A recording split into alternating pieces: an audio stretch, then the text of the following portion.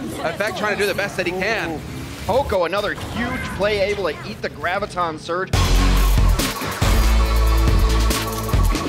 Hey guys, Assistant Coach Chris here. Today I'm going to try and break down my favourite play from our games this weekend. So this was map 3 against Dallas Fuel. We were snowballing second point and we knew they had Grav D.VA bomb combo. Now this is the most impactful combination in the game right now, so we knew we had to find a way to outplay it. In order to win this fight, someone had to clutch to outplay that combo. In this instance, Poko was the man to do it. So what Poko's going to do, he's going to walk up to Effect and he's going to show him his matrix. He then moves it to the right in order to hide the matrix to make Effect think, oh, the matrix is no longer up. He moves it back to the left, eats the Grav, outplays him completely.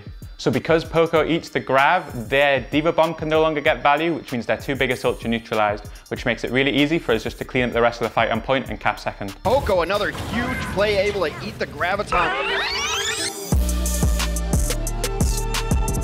I wanted to highlight this play because even in a meta where most people think there's not a lot of mechanical skill, there is still a lot of mind games and outplays to be had from even such basic abilities. If you guys want to see the highest level D.Va play and learn a lot, you should all try and check out Poko's stream.